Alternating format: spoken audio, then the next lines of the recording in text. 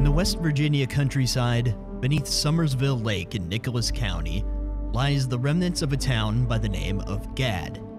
Inundated by the artificially created Summersville Lake, following the completion of the Summersville Dam in 1966, few traces remain of this lost village once located on McKees Creek. In this video, I will be covering the available history and stories of Gad, including the state in which it exists today and its relevance in the video game Fallout 76. This is the story of the sunken town of Gad, West Virginia.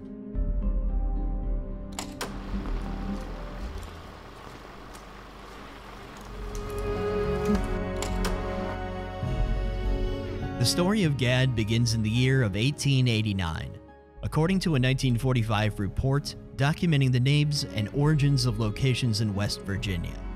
Though the information seems to be somewhat uncertain, the general consensus seems to be that Gad was established in 1889, the source of its name coming from the surname Gad with 2 Ds. With listings from Beckley, West Virginia, including one George Gad, as well as a Charleston source citing Cyrus H. Gad, L.J. Gad, and S.J. Gad. I did find a short personal accounting of life in Gad from an article written in 2009 by Leanne Arthur and Steve Butera, which was archived on the Wayback Machine. Siblings Marie Dooley, Fred Roberts, and Lou Skaggs grew up in the farming community of Gad. They each remember the town fondly. It was fun. It was a good, clean life, hard work and plenty of food, and a good family, said Dooley, who now lives in Summersville. Dooley also recalled the Gad Town store where she used to work. They didn't sell milk and bread or soft drinks and ice cream. They had kerosene.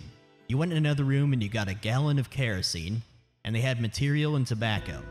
Suppose they had Prince Albert tobacco, chewing tobacco, and matches, she said. Skaggs said every family member had his or her own job around the house since their father worked away from home. Mom made all of our own butter, and she made our clothes and lye soap, he said. It was just a simple way of life, said Roberts. It was just a low-key life. You left your doors open, you didn't have to worry about stealing, no drugs, a little bit of moonshine, probably, he also said.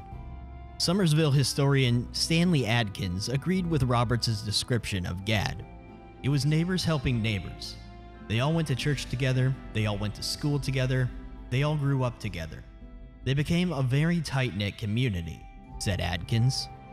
That kinship was lost when Gad was destroyed and families were forced to move away. They all went their separate ways, and that sense of community by those families was never recaptured, said Adkins. While more written information and stories about daily life in Gad is very difficult to ascertain, at least on the internet, from the information I have gathered, Gad was a farming community that had many homes, a general store, post office, as well as a small school. For a bit more of a personal touch, I'd like to show some footage sourced from an excellent video created and shared on Facebook by Summersville Dam and Gauley River Whitewater History. There's a link to their page, as well as the original video, in the description below if you'd like to watch it. I highly recommend seeing the entire thing.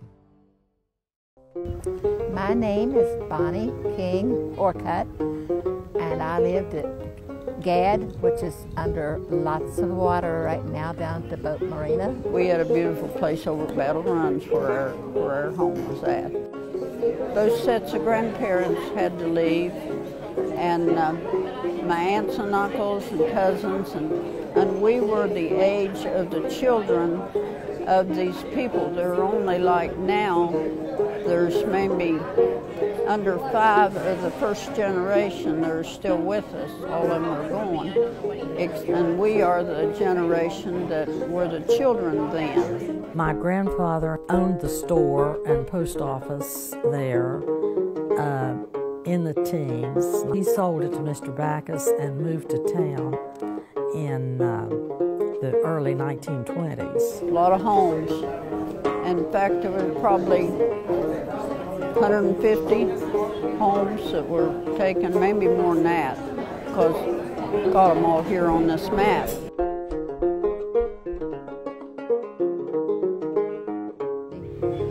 a one-room country school with 8 grades there. I can remember so well, and I don't remember how old I was, but the talk of the dam was for years and years before they ever built it. But nobody ever sat down and told us, well, look, they'll buy the property, you'll get to move, you'll even get to have a new house, and so on. And in my mind, they was just going to build a dam and flood us all out, and we was going to have to run like ducks somewhere, you know. I believe I was around 20 years old whenever we found out. We were saddened in one way because my parents still lived there, and they kind of hated to give the place up. They were glad that they would be able to find a place that they could pay for with cash that they got from the dam. Dad got $12,000 out of our place, and it was 79 acres with a house and barns, and the whole place was cleared land. But no one got rich. No one got what their place was really worth.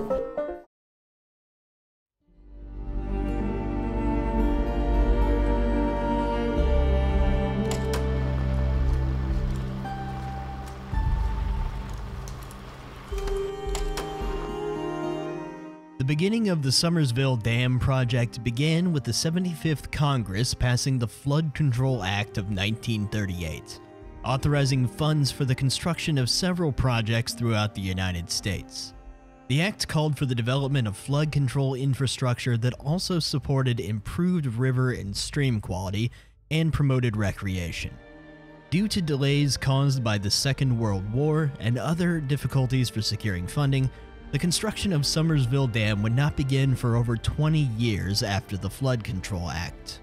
By 1960, excavation work began on a diversion tunnel over 1,900 feet in length. Once completed, the construction of the dam progressed, wrapping up in 1965 when the dam was topped out. Throughout its construction, residents of nearby towns witnessed hundreds of Army Corps of Engineer workers as well as the movement of heavy machinery and stone needed to build the dam. The plan for the reservoir included scenic overlooks, picnic and swimming areas, boat ramps, and campgrounds. In a November 2, 1965 press release, Senator Byrd reported that the Army Corps of Engineers expected over 1 million tourists to visit the Summersville Reservoir annually. For the nearby towns, the promise of increased tourism offered a new economic force to help bring the region out of decades of decline as the coal and timber industries diminished their operations. On Saturday, September 3, 1966, Senators Byrd and Randolph and several West Virginia congressmen joined President Lyndon Johnson to dedicate the Summersville Dam. The Summersville Dam and reservoir have both proven beneficial to the state over the last half-century. Tourism did increase with the opening of recreational facilities around the reservoir, greatly benefiting the nearby city of Summersville, later becoming part of the Gauley River National Recreation Area in 1988. The dam has also proven to be an effective control against flooding on the historically volatile Gauley River. Summersville Dam is one of the 3 dams that control the water flowing into the Kanawha River Basin. In the summer of 2016, as a front stalled over West Virginia and dumped historic levels of rain across the eastern and southern regions of the state, the dam held back 42 feet of water, which could have led to serious flooding in the state capital of Charleston had the dam system not been in place. For all the positive effects the dam and reservoir have had for the state, the same cannot necessarily be said for the residents of the former town of Gad, as well as nearby Sparks.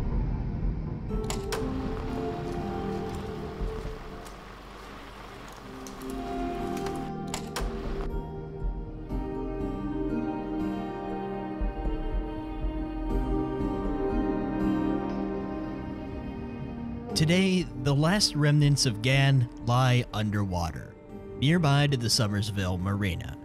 Summersville Lake is a notoriously clear body of water, being quite popular with scuba divers alongside its other recreational visitors. A number of articles I've read about Gad and Summersville Lake claim that the town is mostly intact, with one article from 2016 claiming that one family scuba dived on the location and took incredible photos of houses, cars, and other elements of the town still very much intact.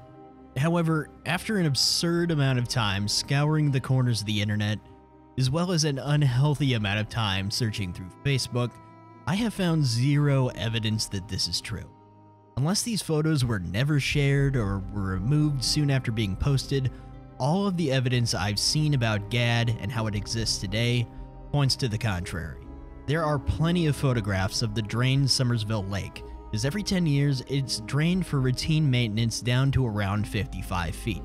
I find it incredibly unlikely that if such a remarkable underwater intact town still exists, that there isn't any photos of it floating around the internet, especially considering how hard I looked. Other articles I looked into proclaim that only small remnants, scraps, and pieces of the original foundations and roads are all that's left, which I personally find far more likely after all this time. If there were full homes, cars, and other infrastructure still underwater, then perhaps the few sunken boats in the lake wouldn't be the focal point of most of the scuba diving videos that I found. Don't get me wrong, I'm not saying that these articles and the people involved are lying. I'm just saying that I did a lot of searching and never found anything to support the claims. If you or anyone you know has access to any photos proving me wrong, then by all means feel free to let me know in the comments. I would love to see these pictures. They do exist. The only remaining evidence I've seen of this town's relics are a few shots of the old road leading into GAD, as well as some other various assorted scraps.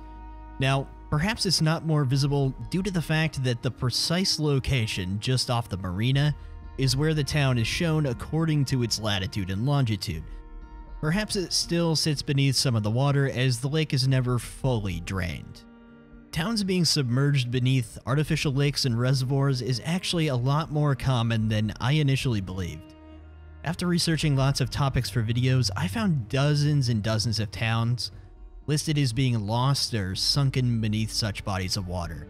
Sparks, like I mentioned earlier, was another town that was nearby to GAD that was also inundated by the reservoir.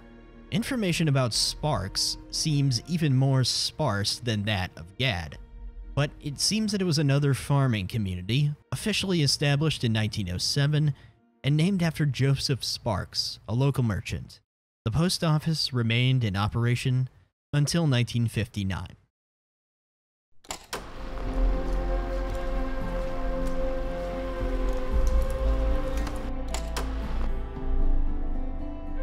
Just like the existence of the ghost town of Broken Hills, a topic of my first video for this channel, came to my attention due to its inclusion in the video game Fallout 2, I initially learned about GAD due to a location in Fallout 76 at the bottom of the fully drained Summersville Lake named New GAD.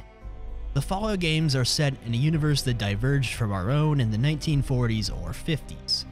And in the Fallout story, a nuclear war between the United States and China in the year 2077 brought about a worldwide apocalypse. In the latest installment of the franchise, Fallout 76, it is set in West Virginia 25 years after the nuclear war. Included in the game world is the area of Summersville. In my adventures in the area in the game, I happened upon a shanty town at the bottom of the dry lake bed, with many structures clearly assembled after the nuclear war by settlers. While in the game it's inhabited by a variety of mutants, amongst the post-war structures is a collection of pre-war ruins of homes and other buildings, which can be seen as sort of a foundation for the post-war settlement. There's not much available lore concerning the founding of this settlement in the post-war years in the game.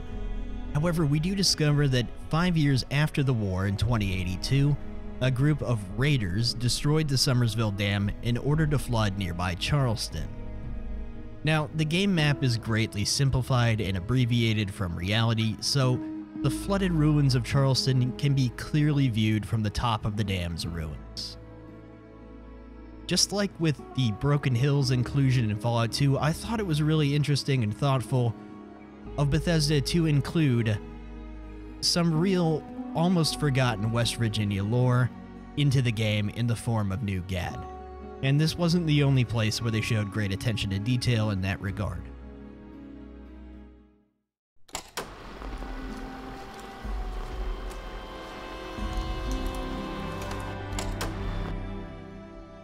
Researching and learning about the story of Gad, Sparks, and Summersville was a very interesting experience for me.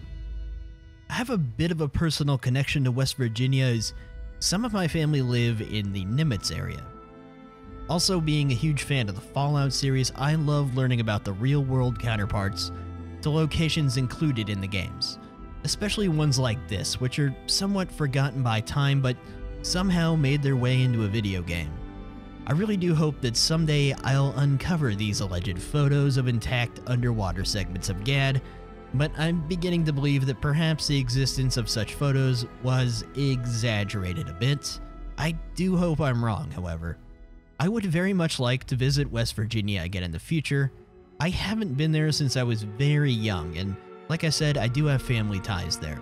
If I do, I would love to visit Summersville and maybe dig up some local information and stories about the lost towns of Gad and Sparks. After all, not everything can be found online. That will do it for my story about the town of Gad. I really enjoyed learning about this and putting together this video. I hope you enjoyed it, and if you did, give the video a like. It helps me out a lot. And perhaps consider subscribing. It's free, and I would love to see this channel grow.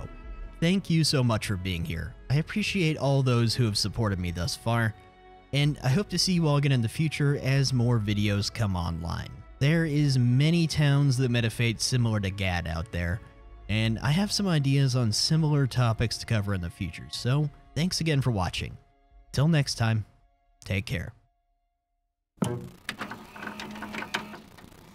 With the Corps of Engineers, when a dam was built, the nearest town got the name. Well, like I said, Gad Dam just wasn't too popular. So the discussion went on a while, and it was decided, no, it will be Summersville Dam.